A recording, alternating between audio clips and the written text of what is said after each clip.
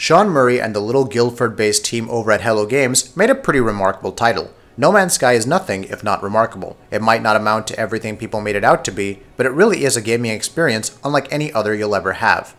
Hello Games delayed the PC release by 3 days compared to the game's PlayStation 4 launch. While that does give us a bit of an urge to put on a tinfoil hat and scream timed exclusive, the truth is that Hello Games is a very small team, and they were literally working up to the last moment to take care of the game's PC version. They seem to have missed a few spots because lots of people started talking about atrocious performance on PC. To be honest, we haven't encountered anything remotely like that. On our 980 Ti testbed, No Man's Sky hit an 83 FPS lock, yay monitor overclocking, at 1080p. We also tested the game on our 4K TV and it hands in a very respectable frame rate in the mid-40s. It runs about as well as just about any other 8th gen multiplat we've tried. There do appear to be some broken features, however. SSAA4X doesn't seem to have a notable impact on performance and delivers AA coverage that looks suspiciously like FXAA, which tells us that A, it probably is FXAA, and B, Hello Games weren't kidding about needing more time on the PC release. We're not looking to nitpick here though. At 1080p, we had a wonderfully smooth, maxed out experience and the game still remained eminently playable at 4K resolution. No Man's Sky isn't really much to write home about. The textures are also procedurally generated, and while they're largely unique, they're also fairly low res, and well, downright ugly. Ground textures don't feature the normal mapping, or POM we've come to expect, and are flat and annoyingly tiled. I kept getting the strange feeling that I was actually going through one of those horribly amateur Morrowind New Worlds mods, something like the creatively named Morrowland.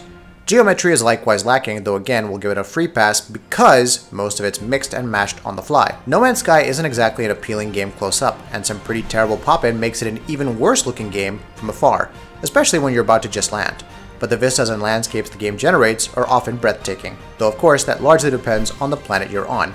There's a lovely planet we'll just call Ugly Yellow World, with dark green clouds, ugly yellow ground, acid rain according to the description, and large stretches of barren, ugly yellow vistas. The half hour I spent trekking across Ugly Yellow World mining scraps of iridium, which turned out to be worthless, was one of the most depressing gaming experiences I've ever had. But there is something very oddly compelling about No Man's Sky, which will have you going back to it a lot more than you'd like. We evaluated No Man's Sky on both a GTX 980 Ti and an RX 480 with a slight overclock to 1340 MHz. The former will give you an idea of how well the game runs on very high-end hardware, while the latter will give you a good picture of what a more mainstream PC will be capable of outputting. We did multiple benchmarking and used fraps to record frame rates before multi-run averages at each resolution. Specs for our testbed are as follows. We tested both cards at 1080p, 1440p, and 4K, with all graphical settings maxed out apart from SSAA anti-aliasing, which wasn't working anyway. But before all of that, let's take a look at the PS4 version first. The PS4 version runs at a native 1920 by 1080p resolution and targets a 30 FPS cap. The game mostly runs at the target cap, however extreme drops are observed when the player's ship enters the planet's atmosphere and continues to hover around the planet's surface. But as soon as you fall back, the frame rate appears to become stable. Further observations include the absolutely awful FOV, the terrible texture pop-in, and generally low quality textures. The PS4 version appears to be utilizing an FXAA solution, and for the most part, it does its job. Overall, the game looks just okay on the PS4, so don't go expecting an Uncharted 4, and you'll be fine.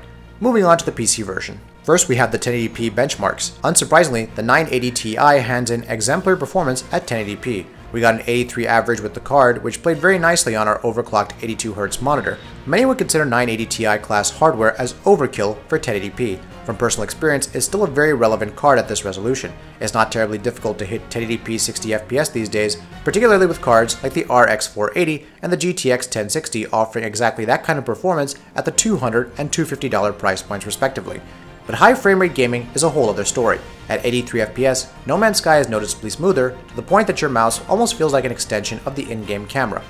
This is a transformative experience, but you really do need hardware this powerful to churn out consistently high frame rates. We did notice some dips to the upper 60s and lower 70s with the 980 Ti at stock clocks. In real-world situations, however, we run this part with the obligatory 200 MHz Maxwell overclock, at which point we're looking at frame rates in the 90s. At 1080p resolution, the RX 480 hands in a very playable experience as well. While it's not exactly a candidate for high frame rate gaming, the RX 480 hands in a fairly consistent frame rate in the low 50s, with the settings maxed out, offering a tangibly better experience than what's available on the PlayStation 4. We did notice some hitching from some massive latency spikes, but that's more down to the game than to the card. Toning down the settings, or perhaps just waiting for those incoming PC patches, could be enough to get a more or less consistent 60 FPS lock with the RX 480. 1440p benchmarks. Marketing spiels notwithstanding, the original Titan X and the 980 Ti were really meant to be cards for 1440p 60 FPS, not 4K. At 1440p, the 980 Ti stays true to this promise, handing in just about their 58 FPS update. With our regular overclock in place, never use a reference 980 Ti without slapping on a 200 MHz overclock, it's just bad form. This could easily turn into a locked 60 FPS experience. At 1440p, the RX 480 scales remarkably well with a 39 FPS average. In terms of how the frame rate is perceived, this is noticeably smoother than the PS4's 30 FPS update, and from an image quality perspective, this is again noticeably better than what you'll get on console. Moreover, considering how laid back No Man's Sky is, a 60 FPS lock isn't going to do much for you in terms of general playability. 4K benchmarks. At the colossal resolution of 3840 by 2160, the 980 Ti continues to deliver, though just barely at stock clocks. We're looking at a 32 FPS average here with occasional drops below 30 FPS. At this point, capping at 30 FPS would offer console-style responsiveness at 4 times the resolution, which is not a bad deal at all. Throw in a hefty overclock and you'll see a day and night difference, however. With our core clock pushed up over 200 MHz, frame rate shot up to the low 40s, making for a much smoother experience. While the 1070 may trump the 980 Ti at stock, and from a raw power efficiency perspective, a heavily overclocked 980 Ti is nearly as fast as a 1080 at stock. We really only ran the 480 at 4K for consistency. Unsurprisingly, at 21 FPS, it's well below the 30 FPS playability threshold. If you're willing to drop your settings way down, you might be able to get it running at a playable frame rate.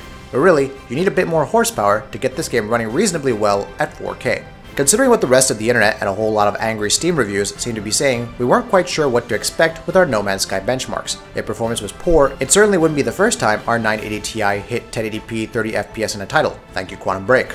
But we were delightfully surprised with how well both cards fared. The 980 Ti provides scope for a high frame rate experience at 1080p, especially if you have one of those 144Hz G-Sync monitors, or if you've just overclocked your cheap TN panel like we did, and the RX 480 very nearly hits 60 FPS here as well. Moving up to 1440p with noticeably better image quality than the console iteration of the game, both cards continue to hand in a playable experience. An overclocked 980 Ti will net you a locked 1440p 60 FPS experience, while the much cheaper RX 480 delivers an eminently playable 39 FPS average. 4K is expectedly a bit too much for AMD's budget camp, but the 980 Ti once again hands in a playable frame rate. All in all, while it may not look great all the time, No Man's Sky can certainly be breathtaking at times, and better yet, it scales fairly well across hardware configurations. Like this video? Why not give us a like and subscribe? We try and upload amazing videos almost every single day. Thank you for watching this video, and we'll see you on the next one.